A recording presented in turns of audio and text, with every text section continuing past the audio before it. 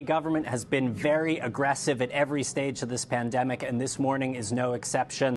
They have cut off travel to South Africa and 5 other southern African nations this morning in light of this new variant. As you said, there is one case of this new variant confirmed here in Israel. It was found in a traveler who had recently returned from Malawi. There are 2 other suspected cases. All 3 of those people are in isolation now. All 3 of them were fully vaccinated. We shouldn't necessarily draw too much from that. We're fully vaccinated. We shouldn't necessarily draw too much from that. And he's suggested that these mutations in the spike protein likely mean that this new variant will turn out to be more transmissible than the Delta variant. We don't know yet, and we probably won't for some time, whether it is more resistant to vaccines. We probably won't know for a while whether it makes people sicker, but the Israeli Prime Minister is suggesting it is likely to be more transmissible. This statement he put out this morning is really designed to get people's attention.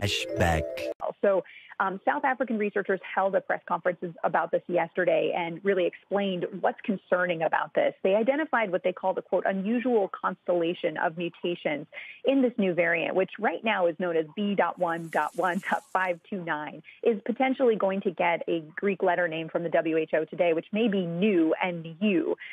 And what's concerning about that is that there are more than 30 mutations in the spike protein, and some of those are already known to be associated with the potential for increased transmissibility or the potential to evade our immunity from vaccines or natural immunity, or potentially to get around our antibody drugs.